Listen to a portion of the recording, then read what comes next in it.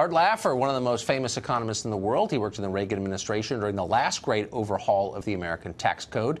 President Trump just tweeted about Art Laffer, saying, quote, Art Laffer just said he doesn't know how a Democrat could vote against the big tax cut reform bill and live with themselves. Art Laffer joins us tonight. We know he agrees with that. Art, thanks a lot for coming on. Thank you, Tucker. I watch your show all the time. I love it. Well, thank you. So the central question, I think, of the last couple of years, certainly the one that drove the last election, is what do you do about a middle class that is getting smaller and poorer, whose wages haven't risen, in a lot of cases, in 50 years? Does this help? Specifically, does it help them? Oh, this helps a lot. I mean, what I think the president said is correct. It's Kevin Hassett's research. But, you know, the corporate tax rate reduction expands wages and it expands employment dramatically. Most economists agree that the real key to getting economic growth is bringing that corporate rate down from 35%, hopefully to 15%, but 20% is where they propose it now. But that should be an enormous elixir to economic growth and create jobs and, I mean, literally get people off the dole and put them on the jobs and raise wages and increase the number of people working. It'll be a great thing for the U.S. Judging by the equities markets, corporations are making a lot of money. I mean, it's not, the problem is not corporate profits, and yet you still have, close to 100 million Americans unemployed in these stagnant wages. Why, if that hasn't worked previously, would it work now?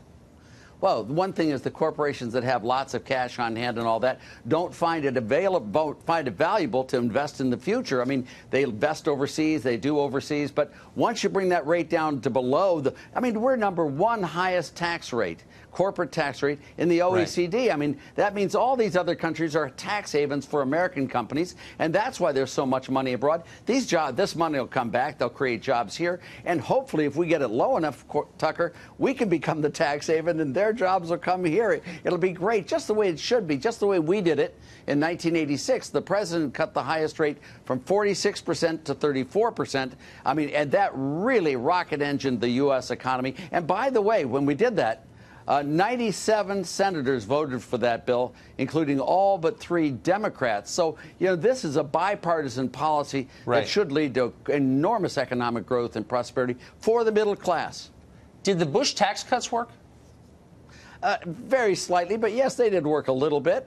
I mean, a couple of them did, but they phased them in over a long period of time, and they weren't anything like I would like to have seen. But they did work a little bit. And then the second term of Bush completely overturned that, and it was a terrible administration in the second term. And then, of course, you had Obama, who, destroyed a lot of the good economic prosperity. And a financial collapse as well. So, it was terrible in the whole thing, yes. Yeah, it was. It sure was. And the recovery is not complete, far from it. So what would happen? I mean, we're really low, Tucker. I mean, we're way below where we should be. If we had the same employment to population ratio today, we'd have 11.8 million more jobs if we had the same employment to population as when Clinton left office. Well, exactly. So the president's plan to encourage companies to bring that money back on shore, if that were to remain part of this bill and it passes and becomes law, how much are we talking about coming back in the United States?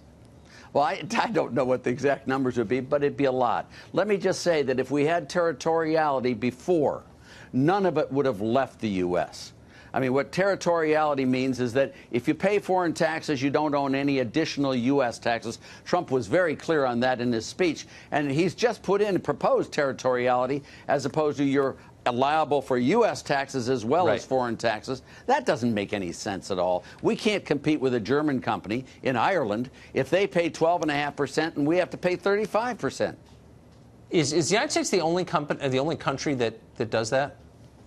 We're the only one in the OECD that does that. There may be some other little country somewhere, but in the OECD of all the major countries, we were the only country that had global taxation. We had the highest tax rate. And just for the record, just so you know, in the year 2000, the U.S. was 7th highest out of 34 countries in the OECD, and now it is the very highest.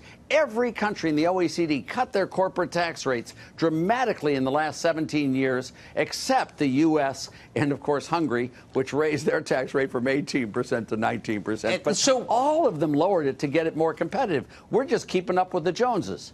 Really quickly, when I was born, 1969, this country was 2/3 middle class. It was a middle-class country. 2 years ago, the middle class became the minority in this country. That seems like the central problem. Do you sincerely think that this tax plan would help change that? Yes. This tax plan will help change this. One of the things about the corporate tax as it stands now in the U.S., Tucker, is that a lot of companies shelter their income. They choose different corporate tax forms. They do all of this other stuff that is non-productive, trying to get around taxes. Right. When we lower that tax rate, they won't shelter their income as much anymore. There'll be far less tax evasion. They won't choose these forms. Companies will come back. And you know what you're going to see? You're going to see tax revenues rise dramatically over the next 10 years. I'm estimating that this will raise somewhere in the neighborhood of $1.3 trillion net, which will allow us to do all sorts of other things for the rest of the country, especially the middle class, Tucker. Boy, I hope that's true. I'm rooting for that, I got to say. Art Laffer, thank you for that. Thank you. Great to see you.